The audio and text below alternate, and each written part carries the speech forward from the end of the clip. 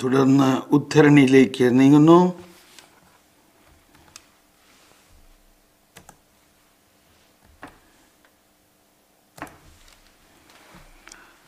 വിശുദ്ധ John Paul രണ്ടാമൻ മാർപ്പാപ്പ എക്രോസ് ട്രസ്റ്റിൻ്റെ 25ാം വാർഷികത്തിൽ നൽകിയ സന്ദേശം 1998 ഒക്ടോബർ 29 വിശ്വാസം പ്രാർത്ഥനാപൂർവമായ ധ്യാനത്തിലേക്ക് തിരിയുമ്പോൾ അത് കർത്താവിൻ്റെ ഈസ്റ്റർ വിജയത്തിൻ്റെ എല്ലാ ശക്തിയും നമുക്ക് വെളിപ്പെടുത്തുന്നു. Praise the Lord. ഇനി മരണം ഉണ്ടായിരിക്കുകയില്ല. ഇനിമേൽ ദുഃഖമോ മുറവിളിയോ വേദനയോ ഉണ്ടാവുകയില്ല.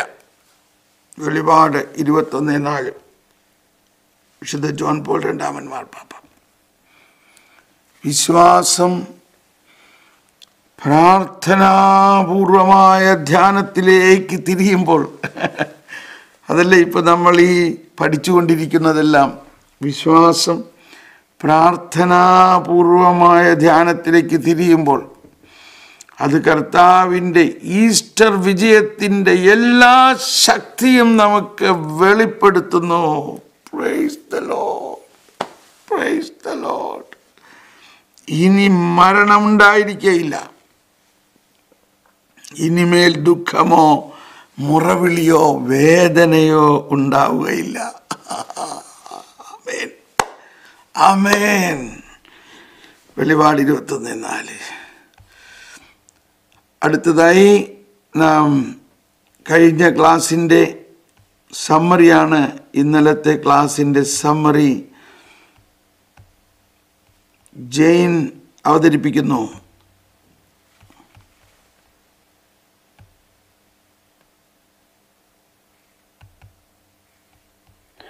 മതബോധന പഠനം എപ്പിസോഡ് 472 പാരഗ്രാഫ് 655. ക്രിസ്തുവിന്റെ പുനരുത്ഥാനവും ഉത്ഥിതനായ ക്രിസ്തു തന്നെയും ഭാവിയിലുള്ള നമ്മുടെ പുനരുത്ഥാനത്തിൻ്റെ മൂലകാരണവും ഉറവിടവുമായി. യേശുവിൻ്റെ ഉത്ഥാനം ചരിത്രത്തിൻ്റെ ഗതിവിഗതിയെ മാറ്റിമറിച്ചു. മനുഷ്യ അവതാരത്തിൽ മനുഷ്യവംശത്തെ മുഴുവനും തൻ്റെ ശരീരത്തിൽ ചേർത്ത് ദൈവം എമ്മാനുവലായി. എന്നാൽ പുനരുത്ഥാനത്തിലൂടെ മഹത്വീകരിക്കപ്പെട്ട എമ്മാനുവലായി മാറിയിരിക്കുന്നു. ക്രിസ്തുവിൽ എല്ലാവരും പുനർജനിക്കും. യേശു പറയുന്നു, ഞാനാകുന്നു പുനരുത്ഥാനവും ജീവനും. പുനരുത്ഥാനവും ജീവനുമായ യേശു നമ്മിൽ വസിക്കുന്നത് കൊണ്ട് നാം ആരാണെന്നും നമ്മിൽ വസിക്കുന്നവൻ ആരാണെന്നും അറിഞ്ഞാൽ ലോകത്തെ തലകീഴ് മറിക്കുവാൻ നമുക്ക് സാധിക്കും. ഉയർത്തെഴുന്നേറ്റ കർത്താവിലാണ് നാം ജ്ഞാനസ്നാനം സ്വീകരിച്ചിരിക്കുന്നത്. ഉയർത്തെഴുന്നേറ്റ കർത്താവിനെയാണ് ഓരോ ദിവസവും നാം ഭക്ഷിക്കുന്നത്.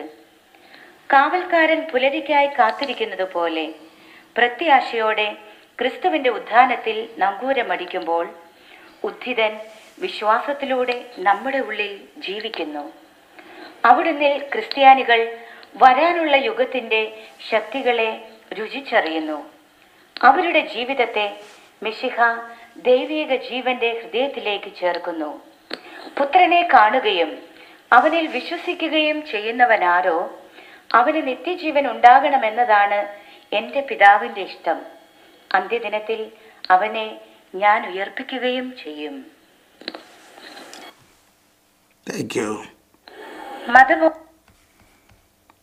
Thank you Jayan. God bless you. സ്നേഹമുള്ളവരെ, ഇതാ നമ്മൾ ഇന്നത്തെ ക്ലാസ്. ഇന്നലെ നമ്മൾ സ്വർഗാരോഹണത്തിൻ്റെ തിരുനാൾ ആഘോഷിച്ചു. ഇതാ ഇന്ന് ആ സ്വർഗാരോഹണത്തെക്കുറിച്ചാണ് നമ്മളുടെ പഠനം. Praise the Lord. എല്ലാ കർത്താവ് തന്നെ ക്രമീകരിച്ചതാണ്. ഉയർപ്പിൻ്റെ തിരുനാൾ ആഘോഷിച്ചു. അന്ന് മുതൽ ഉയർപ്പിനെ കുറിച്ചാണ് പഠനം. ഇങ്ങനെ അങ്ങ് പോകാല്ലേ, പെന്തക്കോസ്തായ്ക്ക് മുമ്പ് തീരണം. 659 യേശു സ്വർഗത്തിലേക്ക് ആരോഹണം ചെയ്തു.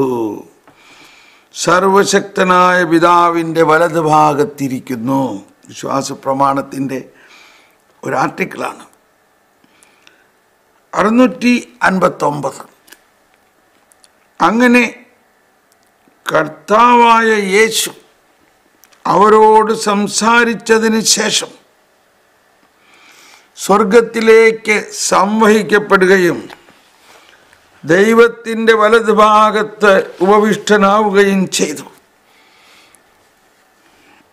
അങ്ങനെ കർത്താവായ യേശു അവരോട് സംസാരിച്ചതിന് ശേഷം സ്വർഗത്തിലേക്ക് സംവഹിക്കപ്പെടുകയും ദൈവത്തിൻ്റെ വലത് ഭാഗത്ത് ഉപവിഷ്ടനാകുകയും ചെയ്തു. 531 മർക്കോസ് 16:19. മർക്കോസ് 16:19. ക്രിസ്തുവിൻ്റെ ശരീരം അവിടുത്തെ ഉത്ഥാനത്തിൻ്റെ നിമിഷത്തിൽ തന്നെ മഹത്വീകൃതമായി. നമ്മളിത് പല പ്രാവശ്യവും വായിച്ചു കഴിഞ്ഞതാണെന്ന് പല കാരണങ്ങൾ കൊണ്ടും വായിച്ചിട്ടുണ്ട്, പല റെഫറൻസിലും. ഇപ്പോഴാണ് നമ്മളതിനെ ഒഫീഷ്യലായിട്ട് പഠിക്കുന്നത്. ക്രിസ്തുവിൻ്റെ ശരീരം അവിടുത്തെ ഉത്ഥാനത്തിൻ്റെ നിമിഷത്തിൽ തന്നെ മഹത്വീകൃതമായി. ഇതാണ് വളരെ ചുമ്മാ അങ്ങ് വായിച്ചു പോയാൽ പോരാ, നമ്മളൊന്ന് ഭാവനയിൽ കാണാൻ ശ്രമിക്കൂ. ക്രിസ്തുവിൻ്റെ ശരീരം കുരിശിൽ അർപ്പിച്ചു, മരിച്ചു, ആ ശരീരം അടക്കം ചെയ്തു. ആ അടക്കം ചെയ്ത ശരീരം ഉത്ഥാനത്തിൻ്റെ നിമിഷത്തിൽ ആ മരിച്ചു. നമ്മുടെ കുറച്ച് ലോക്കൽ ലാംഗ്വേജിൽ ഇപ്പോഴാണ് ഈ ചത്തു, ആ ചത്ത ശരീരം, ആ ആ ചത്ത ശരീരം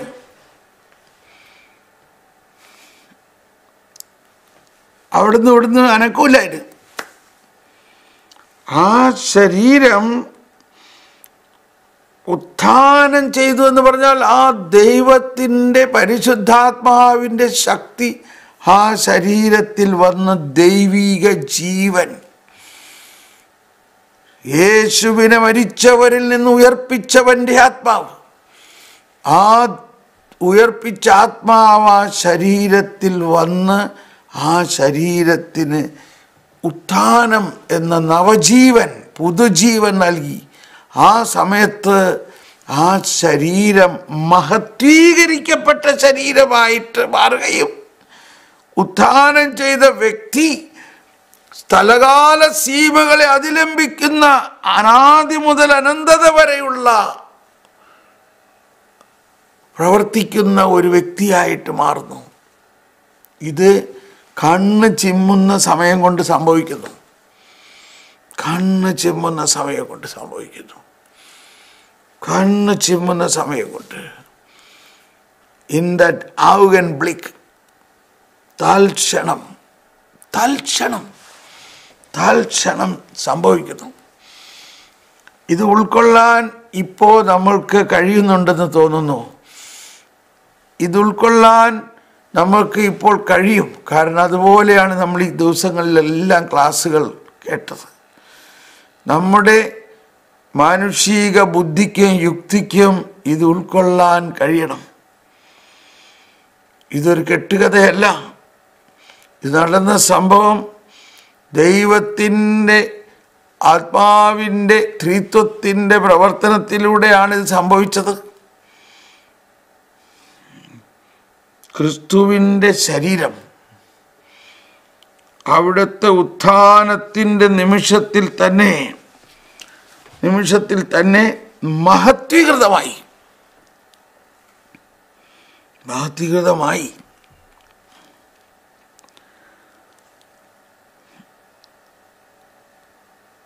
അവിടുത്തെ ശരീരം ഉത്ഥാനശേഷം സ്ഥിരമായി അനുഭവിക്കുന്ന നവീനവും അതാണ്. നവീനം, പുതുജീവൻ, പുനർജീവനം, ഇതൊക്കെ ഇവിടെ നിന്നാണ് ഉത്ഭവിക്കുന്നത്. നവീനവും പ്രകൃത്യാതീതവുമായ സവിശേഷതകൾ കൊണ്ട് അത് തെളിയിക്കപ്പെടുന്നു. നമ്മൾ പറയാറുണ്ട്, അക്ഷയം, ദീപ്തം, സൂക്ഷ്മം, ലഘുത്വം, ഈ ഗുണങ്ങളെല്ലാം ഉള്ള, ഈ വിശേഷതകളുള്ള ഒരു ശരീരമായി മാറി. പ്രകൃത്യാതീതവുമായ സവിശേഷത കൊണ്ട് അത് തെളിയിക്കപ്പെടുന്നു. ലൂക്ക 24:31, യോഹന്നാൻ 20:19-26. ലൂക്ക 24:31 നമ്മൾ പല പ്രാവശ്യം വായിച്ചതാണ് ഈ ദിവസങ്ങളിൽ. ലൂക്ക 24:31, അപ്പോൾ അവരുടെ കണ്ണുകൾ തുറക്കപ്പെട്ടു. 24:31.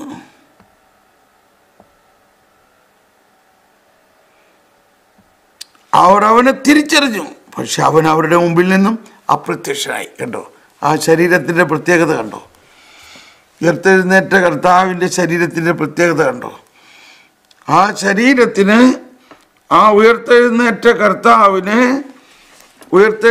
കർത്താവ് ഒരപ്പമായിട്ട് മാറുന്നു. അപ്പത്തിലേക്ക് പ്രവേശിച്ചു. അപ്പം അവരുടെ ഉള്ളിലേക്ക് പ്രവേശിച്ചു, അവർക്ക് ഭക്ഷിക്കാൻ കൊടുത്തു. അങ്ങനെ ഉയർത്തെഴുന്നേറ്റ കർത്താവ് ആ അപ്പത്തിലൂടെ ഈ ശിഷ്യന്മാരുടെ ഉള്ളിലേക്ക്, ആത്മാവിലേക്ക് പ്രവേശിച്ചു കഴിഞ്ഞപ്പോഴാണ് അവരുടെ ഉൾക്കണ്ണുകൾ തുറന്നത്. ഉൾക്കണ്ണുകൾ, ഇന്നത്തെ പ്രവചനത്തിൽ നമ്മൾ കേട്ടോ, ഞാൻ നിങ്ങളുടെ ആത്മാവിലേക്ക് തുളച്ച് കയറി അതിൻ്റെ അകത്ത് വന്ന് തുറക്കും. കറക്റ്റ് ഇത് തന്നെയാണ്. ഓ praise the Lord, praise the Lord. ആ ഉയർത്തെഴുന്നേറ്റ കർത്താവ് അവരെ ഭക്ഷിച്ചു കഴിഞ്ഞപ്പോൾ അത് അവരുടെ ആത്മാവിൻ്റെ അകത്തേക്ക് കയറി അവരുടെ ഉൾക്കണ്ണുകൾ തുറന്നു. ഇത് നമ്മുടെ കർത്താവാണ്, കർത്താവ് ഉയർത്തെഴുന്നേറ്റിരിക്കുന്നു. എന്തോ ഒരു വിസ്മയമാണ് അവർക്ക് തോന്നിയത്. അപ്പോൾ പക്ഷെ കർത്താവിനെ കാണാനില്ല, ആളവിടെ ഇല്ല. ആളെവിടെ പോയി? ആള് അവരുടെ അകത്ത് ചെന്നു. കണ്ടോ, ഇവര് 3 ദിവസം മുമ്പ് എങ്ങനെയാണ് ഇയാളെ കണ്ടത്? ഭയാനകമായ രീതിയിൽ പീഡിപ്പിച്ച് കുരിശിൽ തറച്ച് കൊന്ന് കുഴിച്ചിട്ട ആ ക്രിസ്തുവിൻ്റെ ഈ 2-3 ദിവസത്തിനകത്തുണ്ടായ സംഭവ വികാസവും നോക്കൂ. എന്തോ ഒരു വിസ്മയമാണ്.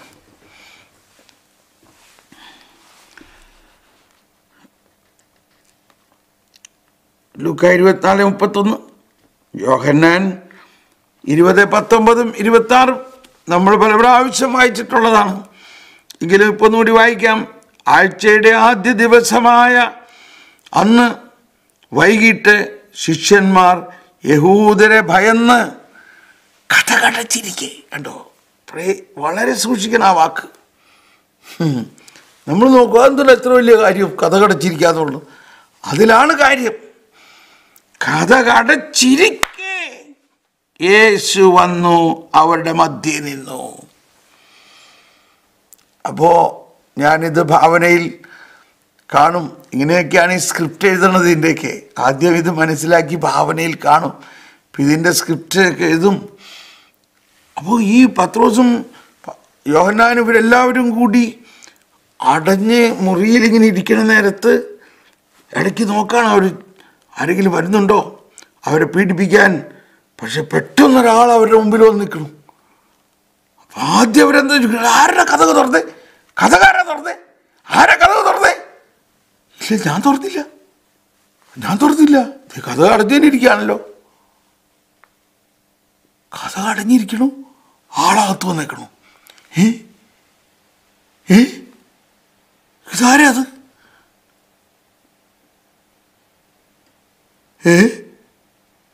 അപ്പോഴേക്കും ഈശോ തൻ്റെ കയ്യിലെ മുറിവുകൾ ഇങ്ങനെ കാണിക്കാൻ തുടങ്ങി.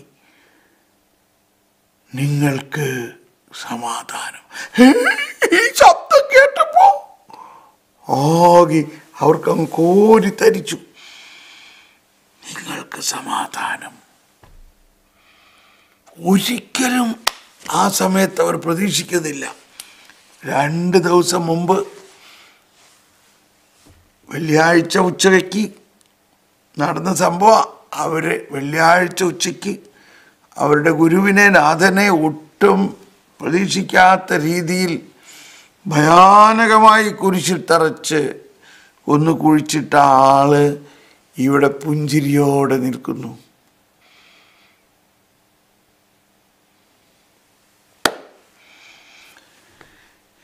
എൻ്റെ ഈശോയെ, എന്തൊരു സംഭവമാണല്ലേ, എന്തൊരു സംഭവമാണ്.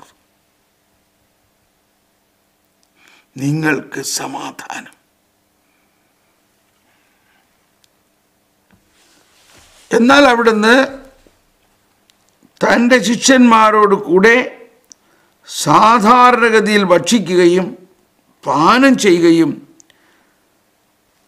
ദൈവരാജ്യത്തെപ്പറ്റി അവരെ പഠിപ്പിക്കുകയും ചെയ്ത 40 ദിവസക്കാലത്തേക്ക് അവിടുത്തെ മഹത്വം, അതാണ് ഈ 40 ദിവസക്കാലത്തേക്ക് അവിടുത്തെ മഹത്വം സാധാരണ മനുഷ്യ പ്രകൃതിയുടെ പരിവേഷത്തിന് കീഴിൽ മറഞ്ഞിരുന്നു. കാമഫ്ലാജിക് എന്ന് പറയും, കാമഫ്ലാജ്. ഈ പട്ടാളക്കാർ യുദ്ധത്തിന് പോകുമ്പോൾ, ഈ വനപ്രദേശങ്ങളിലെല്ലാം പോകുമ്പോൾ അവരുടെ ഡ്രസ്സ് വനത്തിൻ്റെ ആ വനത്തിലെ പച്ചമരങ്ങളുടെ എല്ലാം പടമുള്ള ഡ്രസ്സാണ്. എന്തിനാണ് ആ വനങ്ങളുടെ ഇടയിൽ ഇവരെ കണ്ടറിയില്ല. അങ്ങനെ ഒരാളുണ്ട്, കാമഫ്ലാജ്. ചിലർ തലയിൽ ഹെൽമെറ്റുമ്മ പച്ചലകളൊക്കെ കുത്താനും. അപ്പോൾ ഇത് ഈശോയുടെ മഹത്വീകരിക്കപ്പെട്ട ആ മനുഷ്യത്വത്തെ ഈശോ സാധാരണ മനുഷ്യ പ്രകൃതി കൊണ്ട് എന്ത് വേണം ചെയ്യാൻ പറ്റും. ഈ അവസ്ഥയ്ക്ക് എന്ത് വേണം ചെയ്യാം. സാധാരണ മനുഷ്യ പ്രകൃതിയുടെ ഒരു കോട്ടിങ് കൊടുത്തിരിക്കുകയാണ്. പക്ഷെ അകത്താരാണ്? അകത്ത് ഉത്ഥാനം ചെയ്ത കർത്താവാണ്. എന്നിട്ട് അവരോടൊപ്പം ഇരുന്ന് ഭക്ഷണം കഴിക്കണം. ഇപ്പം ഞാൻ ആ സ്ക്രിപ്റ്റ് എഴുതുമ്പോൾ പത്രോസ് ഇടയ്ക്ക് വന്നൊന്ന് തൊട്ടു നോക്കും, യോഹന്നാൻ മാറിൽ ചേർത്ത് കിടന്നു നോക്കും. ഉത്ഥാനം ചെയ്ത കർത്താവിൻ്റെ എന്നിട്ട് ചോദിക്കും, കർത്താവ് ഇതെങ്ങനെ ഇത് സംഭവിച്ചത്? ഇതെങ്ങനെ സംഭവിച്ചു? 3 ദിവസം മുമ്പ് എങ്ങനെ ഞങ്ങളെ ഭയപ്പെടുത്തി? എന്തോ ഒരു ദയനീയമായ, എന്തോ ഒരു ഭയാനകമായ കാര്യങ്ങളെല്ലാം അവരങ്ങനെ ചെയ്തു. എന്നിട്ട് ഇതെങ്ങനെ സംഭവിച്ചു? ഞാൻ പറഞ്ഞു തരാം, എല്ലാം ഞാൻ പറഞ്ഞു തരാം. അതിനാണ് ഞാൻ 40 ദിവസം കഴിഞ്ഞിട്ടേ ഇവിടുന്ന് പോകുന്നുള്ളൂ. അതുകൊണ്ട് നിങ്ങൾ വിഷമിക്കണ്ട. അപ്പം ഈ ദിവസങ്ങളിൽ പറഞ്ഞ കാര്യങ്ങൾ ആരും ഒന്നും എഴുതിയിട്ടില്ല. അതാണ് അതിൻ്റെ രഹസ്യം.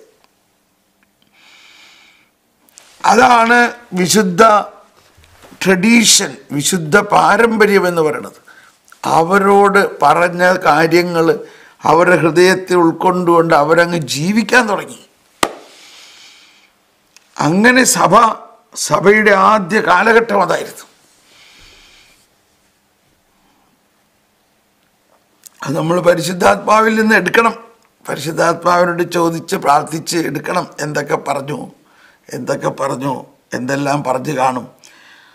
അതെല്ലാമാണ് വിശുദ്ധ കുർബാനയിലും കുർബാനയുടെ അനാഫറ പ്രാർത്ഥനകളിലും എല്ലാം വിശുദ്ധരെ അന്നു മുതലുള്ള പാരമ്പര്യത്തിൽ നിന്നാണ് അതെല്ലാം എഴുതിയിട്ടുള്ളത്. അത് പിന്നീട് എഴുതിയിട്ടുണ്ടാകും. പക്ഷെ ആ എഴുതിയത് ആരുടെയും ബുദ്ധിയിൽ ഉണ്ടാക്കിയ ഒരു കാവ്യമായിട്ടല്ല. ഈശോ തന്നെ, അല്ലെങ്കിൽ പരിശുദ്ധാത്മാവ്. ഫ്രണ്ട്സി, വെരി ഗുഡ്. ആ പ്രവചനവും വന്നു കഴിഞ്ഞിരിക്കണു. ദൈവത്തിന് സ്തുതി, വിസ്മയം തന്നെ. ഇത് പറഞ്ഞിട്ട് നമ്മൾ അപ്പോസ്തല പ്രവർത്തനം 1-ാം അധ്യായത്തിൽ 3-ാമത്തെ വചനമാണ്. എല്ലാവർക്കുമല്ല, അവിടുത്തെ മഹത്വം സാധാരണ മനുഷ്യ പ്രകൃതിയുടെ പരിവേഷത്തിന് കീഴിൽ മറഞ്ഞിരുന്നു. കണ്ടോ, അപ്പോസ്തല പ്രവർത്തനം 1:3 പറഞ്ഞിരിക്കുന്നതാണത്. ലൂക്കായാണ് അപ്പോസ്തല പ്രവർത്തനം എഴുതിയത്. എല്ലാവർക്കുമല്ല, സാക്ഷികളായി ദൈവം മുൻകൂട്ടി തിരഞ്ഞെടുത്ത ഞങ്ങൾക്ക് മാത്രം അവൻ മരിച്ചവരിൽ നിന്ന് ഉയർത്തെഴുന്നേറ്റതിന് ശേഷം അവനോട് കൂടെ ഭക്ഷിക്കുകയും പാനം ചെയ്യുകയും ചെയ്തവരാണ്. അവനോടുകൂടെ ഭക്ഷിക്കുകയും പാനം ചെയ്യുകയും ചെയ്തവരാണ് ഞങ്ങൾ. എന്തോ ഒരു വലിയ സാക്ഷ്യമാണത്. അതാണ് അപ്പസ്തോലിക വിശ്വാസം. സഭ അപ്പസ്തോലികമാണ്. അപ്പസ്തോലന്മാരാണ് സഭയുടെ അടിസ്ഥാനം. 12 അപ്പസ്തോലന്മാർക്ക് പ്രത്യേകിച്ച് അവരോടൊപ്പം ഇരുന്ന് ഭക്ഷണം കഴിച്ച് ഇതെല്ലാം പഠിപ്പിച്ച ആ ഒരവസ്ഥ.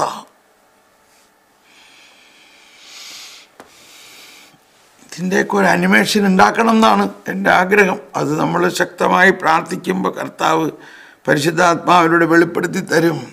അനിമേഷൻ എങ്ങനെ ആ കാലഘട്ടത്തെ ഉണ്ടാക്കണം അന്ന് പറഞ്ഞ കാര്യങ്ങളും എന്തെല്ലാം ആയിരിക്കും എന്നുള്ളത്. ഇതിന് ശേഷം അവരിൽ 2 പേർ ഗ്രാമത്തിലേക്ക് നടന്നു പോകുമ്പോൾ അവൻ വേറൊരു രൂപത്തിൽ അവർക്ക് പ്രത്യക്ഷപ്പെട്ടു. മർക്കോസ് 16:12. അവർ സംസാരിക്കുകയും വാദിക്കുകയും ചെയ്തുകൊണ്ട് പോകുമ്പോൾ യേശുവും അവരോടൊത്ത് ഒപ്പം യാത്ര ചെയ്തു. കണ്ടോ, ഒരു വഴിപോക്കനെ പോലെ ഉയർത്തെഴുന്നേറ്റ കർത്താവ്. ഇത് പറഞ്ഞിട്ട് പുറകോട്ട് തിരിഞ്ഞപ്പോൾ അത് യോഹന്നാനിലേക്ക് വന്നു പോകും. യോഹന്നാൻ 20:14. ഇത് പറഞ്ഞിട്ട് പുറകോട്ട് തിരിഞ്ഞപ്പോൾ യേശു നിൽക്കുന്നത് അവൾ കണ്ടു. എന്നാൽ അത് യേശുവാണെന്ന് അവൾക്ക് മനസ്സിലായില്ല. ഒരു തോട്ടക്കാരനാണെന്നാണ്. കണ്ടോ, യേശു അവളോട് ചോദിച്ചു, സ്ത്രീയെ എന്തിനാണ് നീ കരയുന്നത്? Why are you weeping? സ്ത്രീയെ എന്തിനാണ് നീ കരയുന്നത്? നീ ആരെയാണ് അന്വേഷിക്കുന്നത്?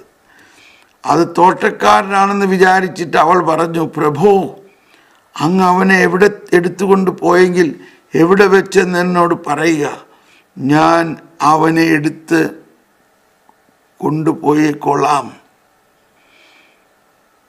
ഉഷസായപ്പോൾ കണ്ടോ. അപ്പം ഇതെല്ലാം ക്യാമഫ്ലാജിക്കാണ്. ഈശോ ഒരു തോട്ടക്കാരനെ പോലെ അവളോട് സംസാരിക്കണം ആ സമയത്ത്. അത് കഴിഞ്ഞിട്ട് പിന്നെ ഈശോ പറഞ്ഞു മറിയം എന്ന് വിളിച്ചപ്പോ പെട്ടെന്ന് ഒറിജിനൽ ശബ്ദം വന്നു. ആ തോട്ടക്കാരൻ്റെ ശബ്ദമായിരുന്നു. അപ്പോൾ ഇപ്പത് മറിയം മറിയം റബ്ബോനി, കർത്താവേ, ഉണ്ടോ ശബ്ദം പോലും. ഇനി യോഹന്നാൻ 21:4 ഉഷസായപ്പോൾ യേശു കടൽക്കരയിൽ വന്നു നിന്നു. എന്നാൽ അത് യേശുവാണെന്ന് ശിഷ്യന്മാർ അറിഞ്ഞില്ല. കേട്ടോ, പ്രവചനമാണ് പിന്നീട് കാണുന്നത്. Thank you Princy.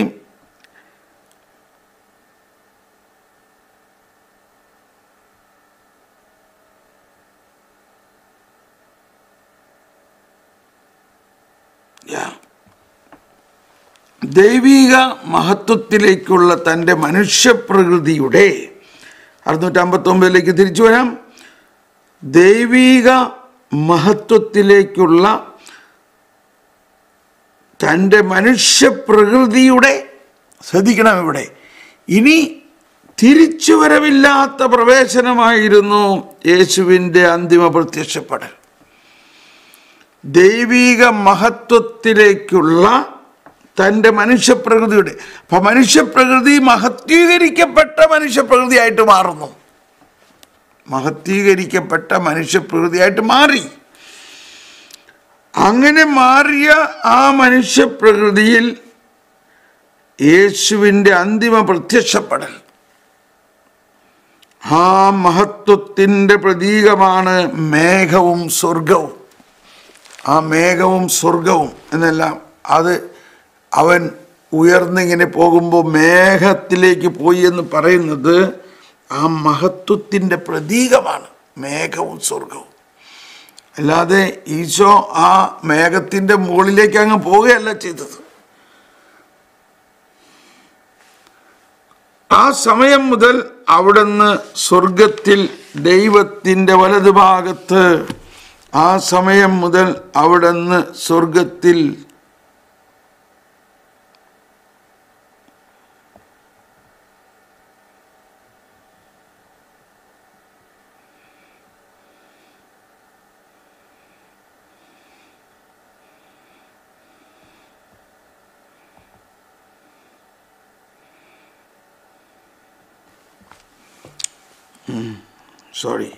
ഒരു മിനിറ്റ്, എൻ്റെ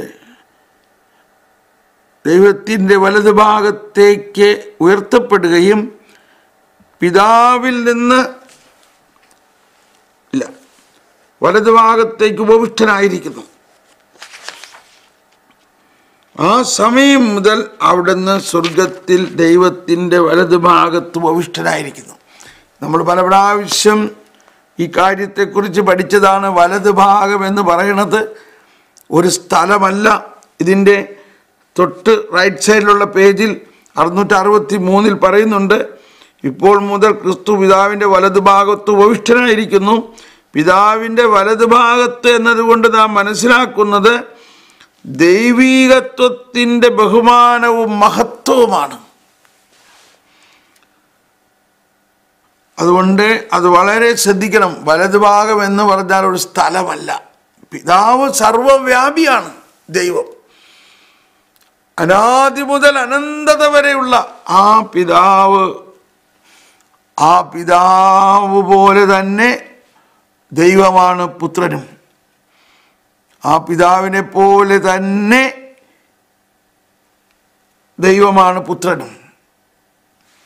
അപ്പോൾ ആ പിതാവിൻ്റെ വലത് ഭാഗം എന്ന് പറയുന്നതാണ് ഇനി നമ്മൾക്ക് ശരിക്കും ഉൾക്കൊള്ളേണ്ടത്.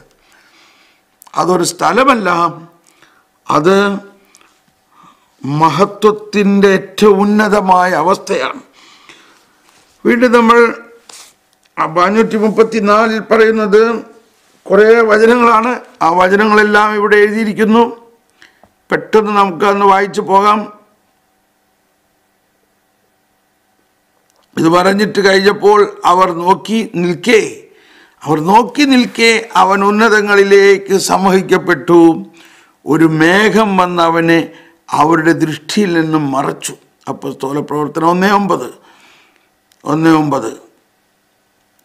പിന്നെ അതിനുശേഷം 1:9 ദൈവത്തിൻ്റെ വലതുഭാഗത്ത് ഉയർത്തപ്പെടുകയും, അടുത്തത് അപ്പോസ്തലപ്രവർത്തനം 2:33 പത്രോസ്ലീഹായുടെ പ്രസംഗം, ദൈവത്തിൻ്റെ വലതുഭാഗത്തേക്ക് ഉയർത്തപ്പെടുകയും പിതാവിൽ നിന്ന് പരിശുദ്ധാത്മാവിന് വാഗ്ദാനം സ്വീകരിക്കുകയും ചെയ്ത അവൻ ഈ ആത്മാവിനെ വർഷിച്ചിരിക്കുന്നു. അതാണ് പെന്തക്കോസ്ത. അതാണ് നിങ്ങളിപ്പോൾ കാണുകയും കേൾക്കുകയും ചെയ്യുന്നത്. ഇനി അപ്പോസ്തലപ്രവർത്തനങ്ങൾ 7:56 സ്തെഫാനോസിൻ്റെ പ്രഘോഷണം. അവൻ പറഞ്ഞു, ഇതാ സ്വർഗം തുറന്നിരിക്കുന്നതും മനുഷ്യപുത്രൻ ദൈവത്തിൻ്റെ വലതുഭാഗത്ത് നിൽക്കുന്നത് ഞാൻ കാണുന്നു. അപ്പോൾ ഇതെല്ലാം പറയുമ്പോൾ ആൾക്കാർക്ക് സംശയമാണ്. ഈ സ്ഥലമല്ല എന്ന് പറയുമ്പോൾ പിന്നെ അയാൾ സ്റ്റെഫാനോസ് ദർശനത്തിൽ കാണുന്നില്ലേ? അതാണ്, ദർശനത്തിൽ കാണുന്നതെല്ലാം ഒരു സ്ഥലമല്ല. എല്ലാ ദർശനവും അങ്ങനെ തന്നെയാണ്. ചിലർ നരകത്തെക്കുറിച്ച് ദർശനം കണ്ടു എന്ന് പറയുന്നു, സ്വർഗത്തെക്കുറിച്ച് ദർശനം കണ്ടു എന്ന് പറയുന്നു, ശുദ്ധീകരണ സ്ഥലത്തെക്കുറിച്ച് ദർശനം കണ്ടു. ഇതൊന്നും ഒരു സ്ഥലമായതുകൊണ്ടല്ല കാണുന്നത്. അതാണ് വിസ്മയനീയം എന്ന് പറയുന്നത്. വിസ്മയനീയതയെ ഒരു ദർശനത്തിലും നമുക്ക് മനസ്സിലാവില്ല. വിസ്മയനീയതയെ എങ്ങനെ മനസ്സിലാകാണെങ്കിൽ പിന്നെ അത് വിസ്മയനീയതയാണോ? അപ്പോൾ ആ കാണുന്ന കാര്യത്തിൽ നിന്നും അതിൻ്റെ അന്തസത്ത, അന്തരാർത്ഥം മനസ്സിലാക്കുമ്പോഴാണ് വിസ്മയനീയത. അതാണ് വിസ്മയനീയതയാണ് ഇതെല്ലാം. അതുകൊണ്ട് അതെല്ലാം കാണുന്നത് ഒരു സ്ഥലമായിട്ടല്ല കാണേണ്ടത്. അവൻ പറഞ്ഞു, ഇതാ സ്വർഗം തുറന്നിരിക്കുന്നതും, അതായത് ത്രിത്വൈക ദൈവം, മനുഷ്യപുത്രൻ ദൈവത്തിൻ്റെ വലതുഭാഗത്ത് നിൽക്കുന്നത് ഞാൻ കാണുന്നു.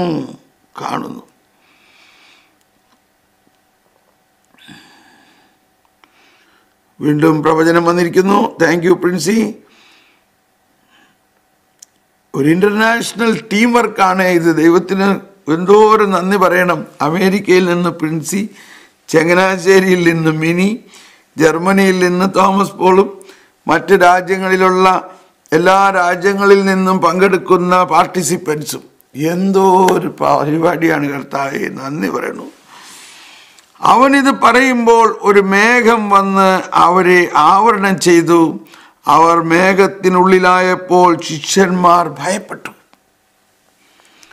അപ്പോൾ മേഘത്തിൽ നിന്നൊരു സ്വരം കേട്ടു, ഇവൻ എൻ്റെ പുത്രൻ, എൻ്റെ തിരഞ്ഞെടുക്കപ്പെട്ടവൻ, ഇവൻ്റെ വാക്ക് ശ്രവിക്കുവിൻ. ഇത് രൂപാന്തരീകരണ മലയിൽ, താബോർ മലയിലത്തെ കാര്യമാണ്. ലൂക്ക 9:35, ലൂക്ക 24:51 അനുഗ്രഹിച്ചുകൊണ്ടിരിക്കെ അവൻ അവരിൽ നിന്ന് മറയുകയും സ്വർഗത്തിലേക്ക് സംവഹിക്കപ്പെടുകയും ചെയ്തു. ലൂക്ക പകൽ. ഇനി പുറപ്പാടിൻ്റെ വചനം വരികയാണ്. പകൽ മേഘസ്തംഭമോ രാത്രി അഗ്നിസ്തംഭമോ അവരുടെ മുൻപിൽ നിന്നും മാറിയിട്ടില്ല. ആ ദൈവത്തിൻ്റെ സാന്നിധ്യമാണ് അതിലൂടെ അവിടെ അവതരിപ്പിച്ചത്. ദൈവത്തിൻ്റെ സാന്നിധ്യം, ദൈവത്തിൻ്റെ മഹത്വത്തിൻ്റെ സാന്നിധ്യം. മർക്കോസ് 16:19 കർത്താവായ യേശു അവരോട് സംസാരിച്ചതിന് ശേഷം സ്വർഗത്തിലേക്ക് സംവഹിക്കപ്പെട്ടു. അവൻ ദൈവത്തിൻ്റെ വലതുഭാഗത്ത് ഉപവിഷ്ടനായിരിക്കുന്നു.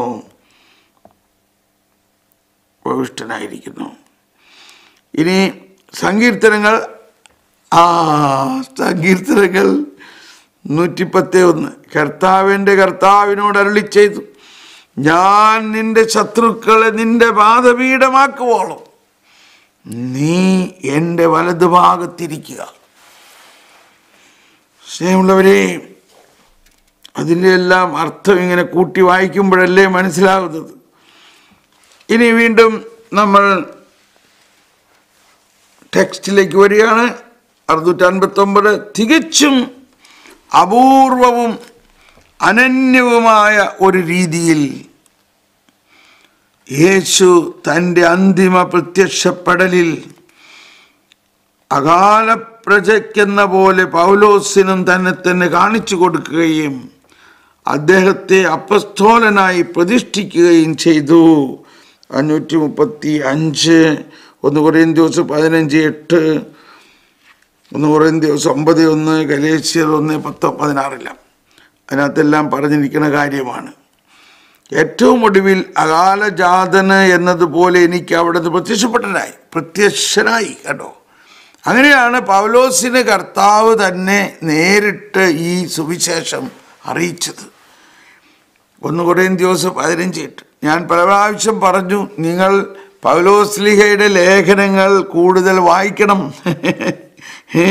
പണ്ട് ഞാൻ നാട്ടിൽ ധ്യാനിപ്പിക്കാൻ വരുമ്പോൾ, ബോംബെയിൽ നിന്ന് ധ്യാനിപ്പിക്കാൻ വരുമ്പോൾ അവിടെ ചെന്നപ്പോൾ ഒരു എഴുത്ത് വന്നിരിക്കുകയാണ്. ആ എഴുത്തിങ്ങനെയായിരുന്നു, എൻ്റെ ബ്രദറെ, ഇപ്പോഴാണ് മനസ്സിലായത് ഈ ലേഖനങ്ങളാണ് വളരെ പ്രധാനപ്പെട്ടത്. അത് കുർബാനയ്ക്ക് പിള്ളേർ വായിക്കണത് കൊണ്ട് ഞങ്ങൾ അതിനകത്ത് വലിയ താല്പര്യം കാണിച്ചില്ല. അതൊക്കെ പിള്ളേർക്കുള്ളതാണെന്ന് വിചാരിച്ചത്. ആലോചിച്ച് നോക്കിയേ, ഡിവൈനിൽ നമ്മൾ ധ്യാനം നടത്തുമ്പോൾ, അതായത് 25 വർഷം മുമ്പ് അച്ഛന്മാരുടെ ധ്യാനം, സിസ്റ്റേഴ്സും അച്ഛന്മാരുടെയും കൂടി ഒരു ധ്യാനം നടത്തി. 2000-ഓളം സിസ്റ്റേഴ്സും 300-ഓളം അച്ഛന്മാരും ഉണ്ടായിരുന്നു. ആ പ്രദേശം മുഴുവനും സിസ്റ്റർമാരെ കൊണ്ട് നിറഞ്ഞിട്ട് എല്ലാവരും പെൻഗ്വിൻസിൻ്റെ മാതിരി ഇങ്ങനെ നടക്കുകയാണ്. അത് കഴിഞ്ഞപ്പോൾ ഒരു അച്ഛൻ വന്നിട്ട് പറയാണ്, തലശ്ശേരി രൂപതയിൽ നിന്നുള്ള അച്ഛൻ വന്നിട്ട് പറയാണ്, തോമസ് പോളെ, എങ്ങനെ ഈ പൗലോസ്ലീഹയുടെ ലേഖനങ്ങളെ ഇത്ര മനോഹരമായി അവതരിപ്പിക്കണം? ഞാൻ പിതാവിനോട് ചോദിക്കട്ടെ, ഞങ്ങളുടെ രൂപതയിൽ വന്ന അച്ഛന്മാർക്കൊരു ധ്യാനം നടത്തി തരാമോ? തീർച്ചയായിട്ടും. എന്നിട്ട് അച്ഛൻ പോയിട്ട് പിതാവിനോട് പറഞ്ഞത് ഇതാണ്, പൗലോസ്ലീഹയുടെ ലേഖനങ്ങളുടെ അടിസ്ഥാനത്തിൽ ധ്യാനിപ്പിക്കുന്ന ഒരു പുതിയ ധ്യാനക്കാരൻ വന്നിട്ടുണ്ട്, ധ്യാനപ്രസംഗം വന്നിട്ടുണ്ട്. അതെയോ, എന്നാൽ നമുക്ക് ഇവിടെ വിളിച്ചൊന്ന് ധ്യാനിപ്പിച്ചാൽ? അതാണ് ഞാൻ ചോദിക്കുന്നത്. അങ്ങനെ എന്നെ വിളിച്ചു. അങ്ങനെയാണ് തലശ്ശേരി രൂപതയിൽ 25 വർഷം മുമ്പ് ധ്യാനിപ്പിച്ചു. ഇന്ന് പാമ്പ്ളാനി പിതാവ്, അന്ന് പാമ്പ്ളാനി അച്ഛനായിട്ട് ആ ധ്യാനമൊക്കെ കൂടിയിട്ടുള്ളതാ. അതിനുശേഷം അതിൻ്റെ കാസറ്റിൻ്റെ സെറ്റ് എനിക്ക് നല്ല പരിചയമുള്ള എൻ്റെ സുഹൃത്തും ബന്ധുവുമായൊരു അച്ഛൻ ഒരു ദിവസം പറയാണ്, ഞാൻ ആ കാസറ്റുമായിട്ട് ഒരിടത്ത് പോയിരുന്ന് ഞാൻ തന്നെത്താൻ ധ്യാനിക്കാൻ പോവുകയാണ്. എൻ്റെ വാർഷിക ധ്യാനം ഈ പ്രാവശ്യം ഞാൻ ഈ ധ്യാനത്തിൻ്റെ ആ പൗലോസ്ലീഹയുടെ ലേഖനങ്ങൾ ധ്യാനിക്കാൻ പോവുകയാണ്. അത് കഴിഞ്ഞിട്ട് അച്ഛൻ എന്നോട് പറയാണ്, തോമസ് പോളെ, എന്നെ തോമാസ് എന്ന് വിളിക്കണം, തോമസ് എങ്ങനെ ഇത് പഠിച്ചു? എങ്ങനെ ഈ പൗലോസ്ലീഹയുടെ ലേഖനത്തിൽ? എൻ്റെ അപ്പൻ മരിക്കണേക്ക് മുമ്പ് എനിക്ക് സമ്മാനമായിട്ട് തന്ന ഒരു ചെറിയൊരു പടം പൗലോസ്ലീഹയുടെ ഒരു പടമായിരുന്നു. ഞാനിതെല്ലാം ഒരു നിമിത്തമായിട്ട് പറയുകയാണ്, പൗലോസ്ലീഹയുടെ ലേഖനത്തിലൂടെയാണ് വിസ്മയം നമ്മൾ പഠിക്കാൻ പറ്റുള്ളൂ. അതുകൊണ്ട് ഇനിയുള്ള ദിവസങ്ങളിൽ നിങ്ങൾ പെന്തക്കോസ്തയ്ക്ക് വേണ്ടി ഒരുങ്ങുമ്പോൾ നിങ്ങൾ ഈ പൗലോസ്ലീഹയുടെ ലേഖനങ്ങൾ മുഴുവനും സാവധാനം ഒന്ന് വായിക്കാൻ നോക്കുക. സാധിക്കുന്നവർ, ഒരു നിർബന്ധമില്ല, എല്ലാം കർത്താവ് തക്ക സമയത്ത് എല്ലാം തരും. ധൃതി പിടിക്കേണ്ട ആവശ്യമില്ല, ഓടണ്ട. പക്ഷേ ഈ ഒരാശയം ഉൾക്കൊള്ളൂ. പൗലോസ്ലീഹയുടെ ലേഖനത്തിൻ്റെ പ്രത്യേകത എന്താ? പൗലോസ്ലീഹ അപ്പസ്തോലന്മാരുടെ കൂടെ ഇല്ലാതിരുന്നു. ആൾക്ക് കാണാതെ വിശ്വസിക്കുന്നവൻ ഭാഗ്യവാൻ എന്ന ആ വലിയ രഹസ്യം പൗലോസിന് കിട്ടി. പൗലോസ് ഈശോയുടെ പരസ്യ ജീവിതത്തിൽ ഉണ്ടായിരുന്നില്ലെങ്കിലും ഈശോയുടെ വിസ്മരണീയമായ പുനരുത്ഥാനത്തിന് ശേഷമുള്ള ജീവിതമാണ് പൗലോസിന് വെളിപ്പെടുത്തി കൊടുത്തത് മുഴുവൻ. അതാണ് ക്രിസ്ത്യാനിയുടെ ജീവിതം. അതാണ് ക്രിസ്തീയ ജീവിതത്തിൻ്റെ ഉറവിടം. Praise the Lord. ഞാൻ സ്വതന്ത്രനല്ലേ? ഞാൻ അപ്പസ്തോലനല്ലേ? ഞാൻ നമ്മുടെ കർത്താവായ യേശുവിനെ കണ്ടിട്ടില്ലേ? എൻ്റെ അധ്വാനങ്ങളുടെ ഫലമല്ലേ നിങ്ങൾ? 1 കൊരിന്ത്യർ 9:1. അത് അവിടുത്തെ പുത്രനെപ്പറ്റി വിജാതിയരുടെ ഇടയിൽ പ്രസംഗിക്കാൻ അവനെ എനിക്ക് വെളിപ്പെടുത്തി തരേണ്ടതിനായി ആയിരുന്നു. ഞാൻ ഒരു മനുഷ്യൻ്റെ ഉപദേശം തേടാൻ നിന്നില്ല. Praise the Lord. നമ്മുടെ പ്രശ്നം മുഴുവൻ ഇതാണ്. നമ്മൾ മനുഷ്യരുടെ ഉപദേശം തേടുന്നു. മനുഷ്യരുടെ ഉപദേശം തേടാതെ ദൈവം ഉയർത്തെഴുന്നേറ്റ കർത്താവ് നമ്മൾ ഓരോരുത്തരിലും വസിക്കുകയും നമ്മൾ അവനിൽ വസിക്കുകയും ചെയ്തുകൊണ്ട് നമ്മളോട് തത്തമ്മ പറയണമാതിരി എല്ലാം പറഞ്ഞു തരുന്ന ഒരു കർത്താവ് ഉണ്ടായിട്ട് നമ്മൾ ആ കർത്താവിനോട് ചോദിക്കാതെ മനുഷ്യരുടെ ഉപദേശം തേടുന്നു. ഇതാണ് അടുത്തത്. വിസ്മയനീയതയിലേക്കാണ് നമ്മൾ പോകുന്നത്. ഇന്നത്തെ പ്രവചനം എല്ലാം വിസ്മയനീയതയിലേക്ക് പോകണമെന്നുണ്ടെങ്കിൽ മനുഷ്യരുടെ ഉപദേശം തേടരുത്. മനുഷ്യരുടെ ഉപദേശം തേടരുത്. നമ്മളെല്ലാവരും ദൈവത്താൽ പഠിപ്പിക്കപ്പെട്ടവരാകുമെന്നുള്ള വചനത്തിൽ വിശ്വസിക്കണം. എവിടെയാണ് ആ വചനം? നിങ്ങളെല്ലാവരും ദൈവത്താൽ പഠിപ്പിക്കപ്പെട്ടവരാകും. യോഹന്നാൻ 10-ാം അധ്യായത്തിലും യോഹന്നാൻ്റെ ലേഖനത്തിൽ 1-ാം അധ്യായം 1-ാം ലേഖനം, യോഹന്നാൻ്റെ ലേഖനം 1-ാം ലേഖനം 2-ാം അധ്യായം 27-ാമത്തെ വചനത്തിൽ ഞാൻ നിങ്ങൾക്ക് നൽകിയ അഭിഷേകം നിങ്ങളിലുണ്ട്. ആ അഭിഷേകം നിങ്ങളെല്ലാ കാര്യങ്ങളും പഠിപ്പിക്കും. എന്താണ് ആ അഭിഷേകം? എവിടുന്ന അഭിഷേകം ഉണ്ടായത്? ഉയർത്തെഴുന്നേറ്റ കർത്താവ് സ്വർഗാരോഹണം ചെയ്ത് പിതാവിൻ്റെ വലതുഭാഗത്ത് ചെന്നതിന് ശേഷം പെന്തക്കോസ്തായിലൂടെ നൽകിയ അഭിഷേകം. അതാണ് CCC 244 പറയുന്നത്. 244 തുറന്നപ്പോ തന്നെ അത് കിട്ടി. പരിശുദ്ധാത്മാവിൻ്റെ നിത്യമായ ഉത്ഭവം കാലത്തിലുള്ള അവിടുത്തെ അയക്കപ്പെടലിലൂടെ വെളിപ്പെടുന്നു. പുത്രന്റെ നാമത്തിൽ പിതാവിലേക്ക് തിരിച്ചെത്തിയതിന് ശേഷം പുത്രനും വ്യക്തിപരമായ പരിശുദ്ധാത്മാവിനെ അപ്പസ്തോലന്മാരുടെ മേലും സഭയുടെ മേലും അയച്ചു. യേശുവിൻ്റെ മഹത്വീകരണത്തിന് ശേഷമുള്ള പരിശുദ്ധാത്മാവെന്ന വ്യക്തിയുടെ അയക്കപ്പെടൽ പരിശുദ്ധ ത്രിത്വത്തിൻ്റെ രഹസ്യത്തെ അതിൻ്റെ പൂർണ്ണതയിൽ വെളിപ്പെടുത്തുന്നു. ഇതാണ് നമ്മൾ പഠിക്കേണ്ടത്. ഹല്ലേലൂയ. കണ്ടോ, വിസ്മയനീയതയിലേക്കുള്ള വഴി മനസ്സിലായി. 2 കാര്യം. ഒന്ന്, ഞാൻ ഒരു മനുഷ്യൻ്റെയും ഉപദേശം തേടിയില്ല. നമ്മളത് പഠിക്കണം. പൗലോസ് പറയുന്നുണ്ട്, നിങ്ങൾ എന്നെ അനുകരിക്കുവിൻ എന്ന്. എന്നെ അനുകരിക്കുവിൻ പൗലോസ് പറയുന്നുണ്ട്. സമയമായല്ലോ എൻ്റെ കർത്താവേ.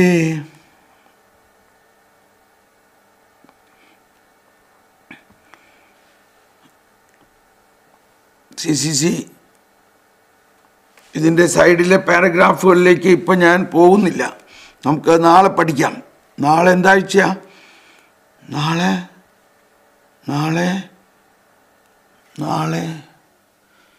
വെള്ളിയാഴ്ച. ഇന്നലെ വ്യാഴാഴ്ചയായിരുന്നു. ഇന്ന് വെള്ളിയാഴ്ചയാണല്ലേ. അപ്പം നാളെ ഫോളോ ചെയ്യണം. അപ്പോൾ ഇനി തിങ്കളാഴ്ച നമുക്ക് ഈ ക്ലാസ് വരുള്ളൂ. എന്ത് ചെയ്യാം? CCC 645 ഉത്ഥിതനായ യേശു സ്പർശം, ഭക്ഷണത്തിൽ പങ്കുചേരൽ എന്നിവ വഴി തൻ്റെ ശിഷ്യന്മാരുമായി നേരിട്ട് സമ്പർക്കം സ്ഥാപിച്ചു. ഇനിയൊന്നും എഴുതണ്ട. അങ്ങയെ ഞാൻ ഒരു ഭൂതമല്ലെന്ന് മനസ്സിലാക്കാൻ അവിടുന്ന് അവരെ ക്ഷണിക്കുന്നു. സർവോപരി താൻ അവർക്ക് പ്രത്യക്ഷപ്പെടുമ്പോൾ കാണപ്പെടുന്ന പീഡാസഹനത്തിൻ്റെ അടയാളങ്ങൾ ഇപ്പോഴും സംവഹിക്കുന്ന ആ ശരീരം പീഡിതവും ക്രൂശിതവുമായ അതേ ശരീരം തന്നെയാണെന്ന് പരിശോധിച്ച് ഉറപ്പുവരുത്തുകയും ചെയ്തു. അവരെ കാണിച്ചു. അതേസമയം സത്യവും യഥാർത്ഥവുമായ ഈ ശരീരം മഹത്വപൂർണമായ ശരീരത്തിൻ്റെ പുതിയ ഗുണങ്ങൾ കൂടിയുള്ളതാണ്. ക്രിസ്തുവിൽ നിന്ന് നിങ്ങൾ സ്വീകരിച്ച അഭിഷേകമാണ്. യോഹന്നാൻ 2:27, മറ്റത് യോഹന്നാൻ 6:45. ഐസക്കച്ചൻ എഴുതി 10 6:45. എല്ലാവരും ദൈവത്താൽ പഠിപ്പിക്കപ്പെട്ടവരാകും എന്ന പ്രവാചക ഗ്രന്ഥങ്ങളിൽ എഴുതപ്പെട്ടിരിക്കുന്നത്. ക്ഷമിക്കണോട്ടോ, ഞാൻ പറഞ്ഞത് 10:45 മാത്രമാണ്. 10 6. എനിക്ക് തെറ്റുപറ്റിയതാണേ. 6. കറക്റ്റ്. അത് എപ്പോഴും എനിക്കത് തെറ്റുപറ്റും. അതാണ് ആദ്യം പഠിക്കുമ്പോൾ കറക്റ്റ് വന്നില്ല. 10:35 ഞാൻ അവിടെ ഉദ്ദേശിച്ചത് തോന്നുന്നു. അവരെല്ലാവരും ദൈവത്താൽ പഠിപ്പിക്കപ്പെട്ടവരാകും എന്ന പ്രവാചക ഗ്രന്ഥങ്ങളിൽ എഴുതപ്പെട്ടിരിക്കുന്നു. പിതാവിൽ നിന്ന് ശ്രവിക്കുകയും പഠിക്കുകയും ചെയ്തവരെല്ലാം എൻ്റെ അടുക്കൽ വരുന്നു. ഓക്കെ, 244. നമുക്കിവിടെ നിർത്താൻ പോവുകയാണ്. നമ്മളിനി എല്ലാവരും ഗോഡ്വിനച്ചോ താങ്ക് യു. നമുക്ക് ഇനി ഒരു നിമിഷം പ്രാർത്ഥിക്കാം. ശരിക്കും ആത്മാർത്ഥമായിട്ട് നമ്മൾ പ്രാർത്ഥിക്കണം. ഈ ആത്മാർത്ഥം എന്ന് പറഞ്ഞാൽ നമ്മളെപ്പോഴും ആത്മാർത്ഥമായിട്ടുണ്ട്. എന്തെങ്കിലും ഞാൻ പറയണതിൻ്റെ കാര്യം, ഈ 2 കാര്യം ഇപ്പം അവസാനം വന്നത് മനുഷ്യരിൽ ആശ്രയിക്കരുത്. ഇത്രയും ബുദ്ധിതനായ കർത്താവ് സ്വർഗാരോഹണം ചെയ്ത് ആ സ്വർഗാരോപിതനായ കർത്താവിൻ്റെ അകത്താണ് നമ്മളെ ത്രിത്വത്തിൻ്റെ അകത്തേക്ക് കൊണ്ടുവന്നിരിക്കുന്നു. ഇനി മനുഷ്യരിലല്ല ആശ്രയിക്കേണ്ടത്. കർത്താവ് തന്നെ നേരിട്ട് നമ്മളെ പഠിപ്പിക്കുന്നത് നിങ്ങളൊന്ന് പരിശീലിക്കൂ. ധൃതി പിടിക്കരുത്. ഓരോടത്ത് ശാന്തമായിട്ടിരുന്ന് കുറച്ച് സമയം ഹൃദയത്തിൽ കർത്താവിനോട് പ്രാർത്ഥിക്കണം. കർത്താവേ, ഞാൻ നിൻ്റെ ഉള്ളിലുണ്ട്, നീ എന്നിലുണ്ട്, ഞാൻ നിന്നിലുണ്ട്, എന്നോട് ഒന്ന് സംസാരിക്കണേ. ഈ തോമാസ് പോൾ പറയണത് ശരിയാണ്. അയാൾ പറയണുണ്ട് കർത്താവ് എല്ലാം പറഞ്ഞു തരുമെന്ന്, ഒന്ന് എന്നോട് സംസാരിക്കണേ. ചിലപ്പോൾ ആ സമയത്ത് പറയണത് വളരെ നിസ്സാരമായ ചില കാര്യങ്ങളായിരിക്കും. അങ്ങനെയാണ് കർത്താവ് സംസാരിക്കണത് ആദ്യം മനസ്സിലാവണത്. കർത്താവ് സംസാരിക്കണത് ആദ്യം മനസ്സിലാകണത് വളരെ സാധാരണ ചില കാര്യങ്ങൾ നമ്മളോട് പറയും. അങ്ങനെ പറയുമ്പോൾ പെട്ടെന്ന് നമുക്കത് കർത്താവാണ് പറഞ്ഞത്. അത് കഴിഞ്ഞിട്ടാണ് വിസ്മയങ്ങളിലേക്കൊക്കെ പോണത്. സാധാരണ കാര്യം കർത്താവ് നമ്മളോട് പറയും. അങ്ങനെ നീ കൊച്ചിന് പാൽ കൊടുത്തില്ലല്ലോ, അയ്യോ അത് ഞാൻ മറന്നുപോയി, എന്നാൽ വേഗം പോയി പാൽ കൊടുത്തു, കണ്ടോ, അപ്പോൾ അത് കർത്താവ് തന്നെയാണെന്ന് മനസ്സിലായോ?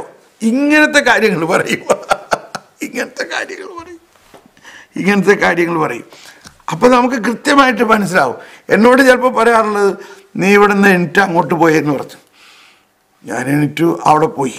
അവിടെ ചെന്ന് കഴിഞ്ഞാൽ പറഞ്ഞ് നീ തിരിച്ച് അവിടെ പോയി ഇരിക്കാൻ പറഞ്ഞു. അവിടെ പോന്നില്ല. അപ്പം ഞാൻ അതെന്തിനിപ്പോൾ എന്നോട് അവിടെ പോയി ഇരിക്കാനും, അല്ല നീ എന്നെ കേൾക്കുന്നുണ്ടോ എന്ന് ഞാൻ പരിശോധിക്കുകയാണ്. ഇങ്ങനെ വളരെ സാധാരണ കാര്യം. അങ്ങനെ കർത്താവ് പറയണത് കേട്ടിട്ട് പഠിക്കുമ്പോഴാണ് ഈ വിസ്മയനീയതയിലേക്ക് നമ്മൾ വരുന്നത്. അപ്പോൾ ഇനിയുള്ള ദിവസങ്ങളിൽ നമ്മുടെ വിസ്മയനീയതയുടെ ദിവസങ്ങളാണ്. നമ്മൾ പ്രാർത്ഥിക്കാൻ പോവുകയാണ്. ഇനിയുള്ള പ്രാർത്ഥന മുഴുവൻ എന്തായിരിക്കും?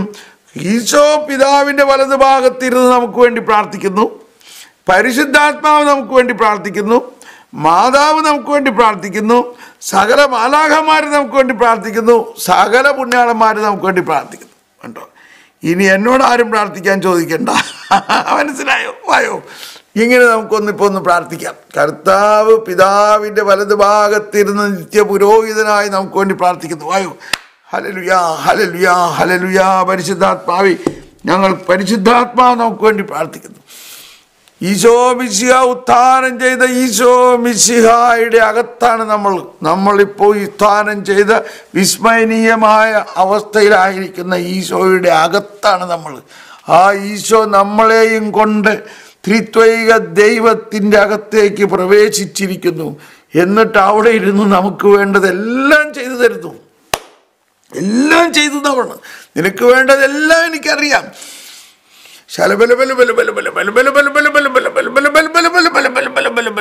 പരിശുദ്ധാത്മാവേ, ഞങ്ങൾക്ക് വിസ്മയനീയതയുടെ അഭിഷേകം ഇന്ന് തരുമെന്ന് പറഞ്ഞത്, ഇന്ന് അരുളി ചെയ്ത ആ വിസ്മയനീയതയുടെ അഭിഷേകം ഞങ്ങൾക്ക് തരണമേ. എല്ലാവരും എൻ്റെ ഇതാ പ്രവചനം വായിക്കുകയാണ് ഞാൻ. പ്രവചനത്തിൽ 14-ാമത്തെ കണ്ണി എൻ്റെ കണ്ണിലേക്ക് വന്നിരിക്കുന്നു. എല്ലാവരും എൻ്റെ പരമാധികാരത്തിൻ്റെ വിസ്മയനീയതയുടെ കീഴിലാണ്. റാൻഡം എടുത്തതാണ്. എല്ലാവരും എൻ്റെ പരമാധികാരത്തിൻ്റെ വിസ്മയനീയതയുടെ കീഴിലാണ്. അതിനാൽ എൻ്റെ വാത്സല്യഭാചനങ്ങളെ, നിങ്ങൾ എന്നോടൊത്തു നിൽക്കുവിൻ, എന്നോടൊത്ത് സ്നേഹിക്കുവിൻ. ഞാൻ സ്നേഹിക്കുന്നവർ നിങ്ങൾ സ്നേഹിക്കുവിൻ. എല്ലാവരും സ്തുതിച്ചുകൊണ്ട് നമ്മളെല്ലാവരെയും സ്നേഹിക്കുക. ആരോടെങ്കിലും എന്തെങ്കിലും വിരോധമുണ്ടെങ്കിൽ ഇന്ന് അത് അവസാനിപ്പിക്കുക. അവരെ ഈശോയുടെ നാമത്തിൽ അവരോട് ക്ഷമിക്കുക, അവരോട് സന്ദേശം അയക്കുക, അവർക്കോട് വേണ്ടി പ്രാർത്ഥിക്കുക, അവരുമായിട്ടൊന്ന് കോണ്ടാക്റ്റിലാകുക. അവരോട് ചുമ്മാ ഒന്ന് ചായ കുടിക്കാനെങ്കിലും ആരോടെങ്കിലും അവരോട് പറയുക, നമുക്കൊരു ചായ കുടിക്കാം. എന്നെ ചായ കുടിക്കാൻ വിളിച്ചോ?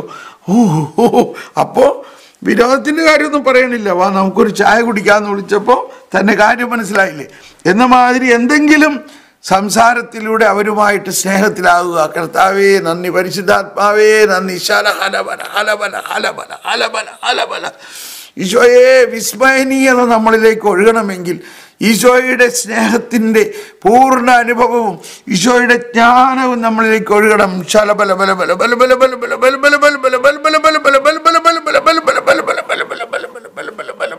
അഭിഷേകം, ഇതാ വലിയ അഭിഷേകം വരുന്നു. ജ്ഞാനം നൽകണേ. വിസ്മയനീയത, വിസ്മയനീയതയുടെ ജ്ഞാനം, വിസ്മയനീയതയുടെ ജ്ഞാനം. Praise the Lord. Hallelujah.